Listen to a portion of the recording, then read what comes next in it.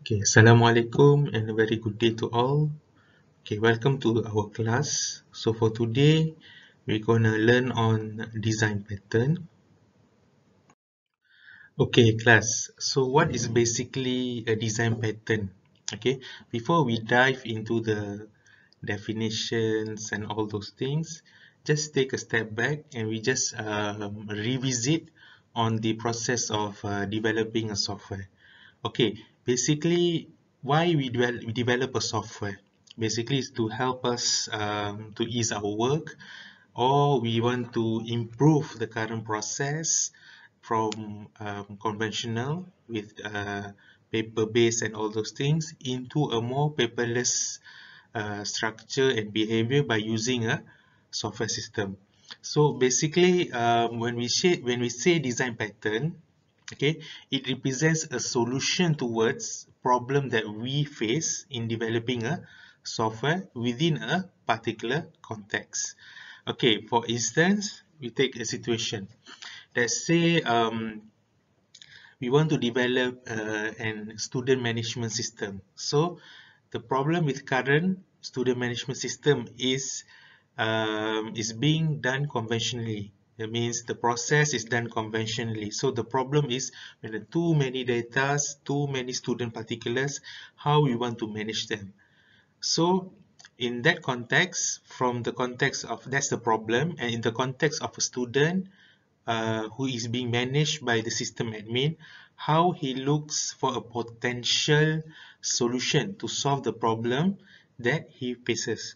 So therefore, design pattern is actually a flexible solution in which we try to implement an existing solution, or also we can call as a template solution on the particular problem, and then we try to modify the solution based on the problem and the context.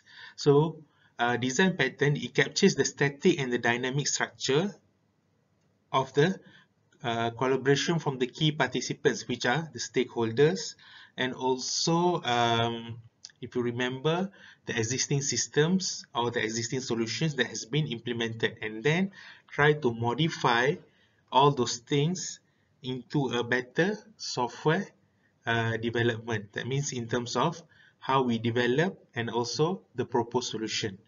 Okay, design patterns also it's in a way it benefits the software developers since we can reuse all the successful software architecture and the design that are available, but we can modify them based on the problem with and the context that we are facing. So class, an example of design pattern is object-oriented design pattern. I think the concepts and all of it, I won't go through here as you already went through your object-oriented programming subjects. But nevertheless, let's say we want to develop a software, okay, and we want to utilize this concept, which is object-oriented. Okay, we will consider all the elements which are involved with object-oriented, and we try to, as much as possible, to solve our design problems using object-oriented. So let's say this concept has been applied in another system. So in a way, we can use this design pattern in another project or another problem and context.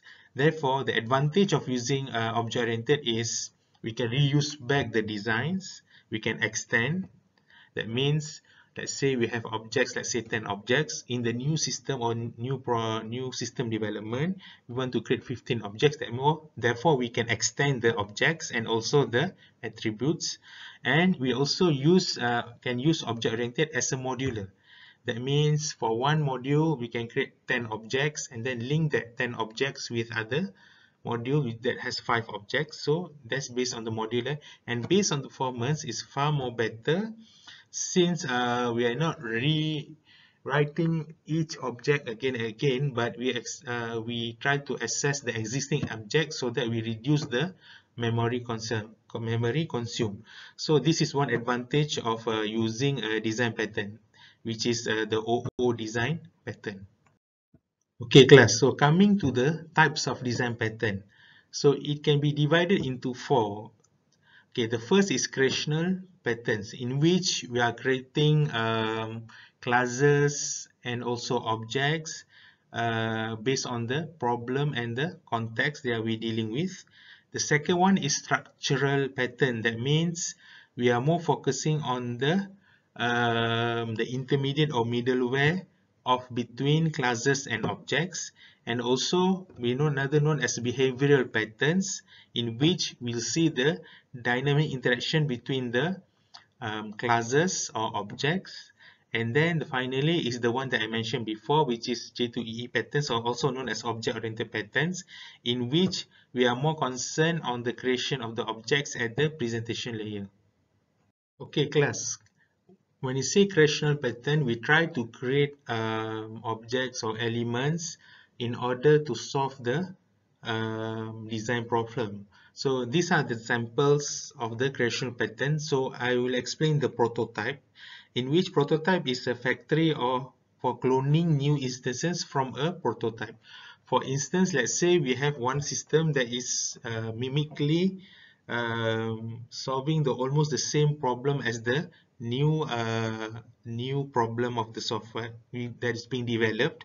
So we try to clone from the existing system, the interface or whatsoever, the objects, to the new system. So we actually cloning from the existing prototype to another prototype. So that is an example of prototyping. That means the instance, also known as factory, we try to clone as much as possible from the existing prototype to the new prototype based on the similarity, similar objects or classes.